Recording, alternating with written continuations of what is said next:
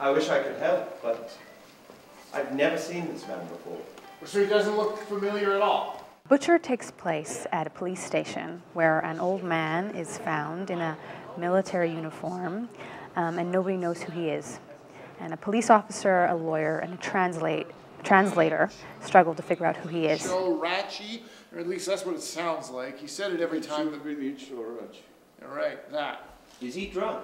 There's no alcohol in his breath. And essentially it deals with a decade-old struggle for justice and some things that happens worlds away that are now coming to a head. And he said that every time you what? So what?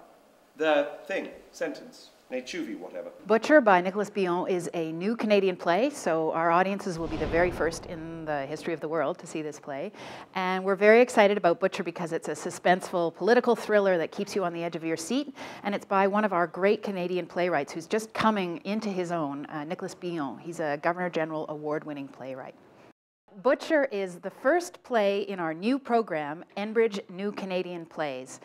Since Alberta Theater Projects began as a theater company in the 70s, we've always produced world premieres of new Canadian writing, and it's something that our audience really expects from us. They want to come and see what's hot, what's changing, what's on the minds of Canadian theater artists. The thing, sentence, Nechuvi, whatever. It strikes a very a compelling balance that's hard to find, where a really entertaining, well-written piece also talks about really important social issues that I think can change people's lives.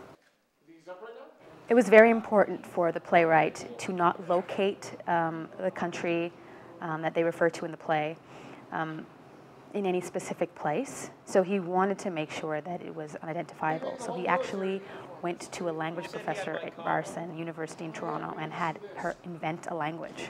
So this language, Lavinian, is completely new. Ever seen one of these before? Is that for shark? Butcher is on stage until November 1st, and for more information, you can come to our website, atplive.com. See you at the theater. He was dressing up as Captain Hook. Yarr!